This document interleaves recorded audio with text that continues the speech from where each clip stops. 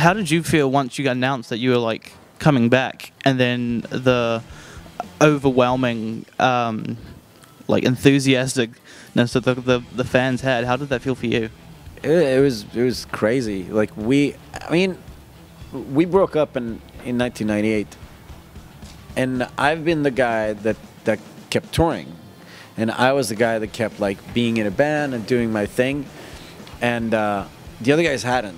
So I was like, over the years, I had a lot of people come up to me like, oh, I love Refused, you know, you're playing with some other band, and people come up and they say how much Shape meant to them or Refused meant to them. So I kind of had an inkling of like the influence that we had as a band. Well, the other guys, I think they're completely clueless. They were living in Sweden, doing their own thing, just like not involved in the music scene really. But the day we posted on Facebook, I just posted we posted photos as Refused 2012. And like the internet broke. We were like on Twitter, like in the world, we were like trending as #1 in the world of everything that happened that day. Like Refused reunion is like the #1 thing. That was scary. It was like really like, cause so here's the deal. Like we all lived in the same city. We moved back together, so we all lived in the same city, and we were all hanging out. And then we got the offer from Coachella. We started talking, and we we're like, oh, maybe we should do it. And I remember David called me up and he said, don't talk to anyone. Just let everybody kind of, you know, make up their own minds. And I'm like, all right. And I didn't think about it because we got the offer a bunch of times, but we always turned it down. So I was like, it's not going to happen. And then Dave calls me back like a couple of weeks later. I totally forgot about it. And he just said, all right, we're doing it. And I'm like, all right, what do you mean? Should we not get together, practice, see how it feels? He's like, no, we're doing it. And I'm like, oh, wow, that's crazy. So when we posted that we're going to get back together, this was before we ever practiced, and people lost it. And I'm like, oh shit, this is really scary, because now, you know, we have to up our game, you know. So it was a bit scary, but I mean the reception was phenomenal. And we always look at 2012 as like our victory lap. That's how we call it. Like there was just a victory lap. We just did like, yay. And now we're back with a new record.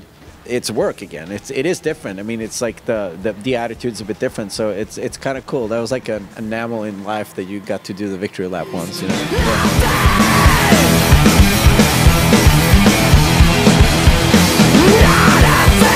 In the earlier days when you're playing like the squats and the cafes, and it's a little bit more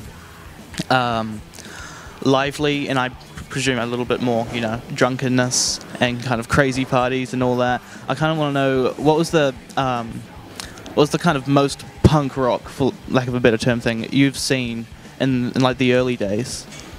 Oh wow! Once we played like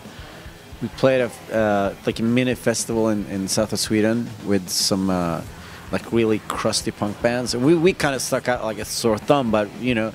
And then there was like a mini riot that happened, and we're just standing there outside because we're all like we're all straight edge, we're all like, we didn't drink, we're just standing there, and there's this like maybe like 8 punks with mohawks start attacking the police, and we're just like, this is not gonna end well for these guys.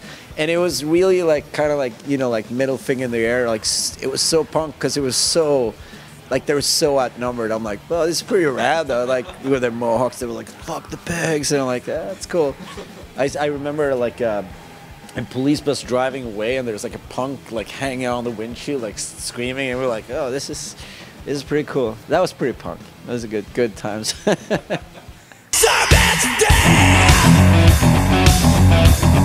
You would have met a lot of other famous punk rock artists and bands and musicians.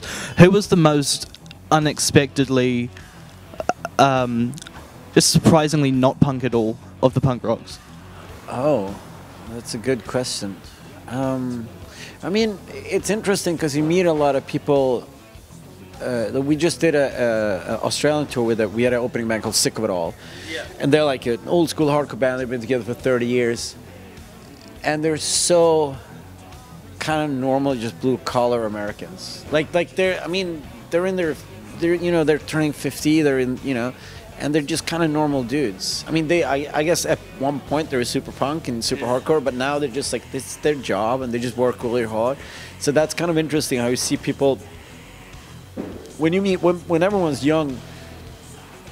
like how you define yourself as an individual, and like kind of the subculture references are really important, because that's a part of forming your own identity. But then when people grow older, they're just like, oh, I just love punk, and it's not like it's a big deal. It's just something that you are. I mean, that's the same thing with me. I don't look like a punk. I don't dress like a punk. I don't act like a punk.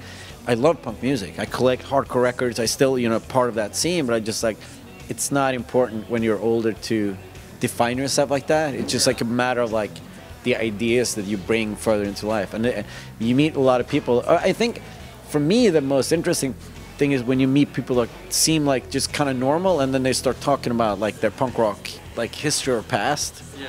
So that's kind of I was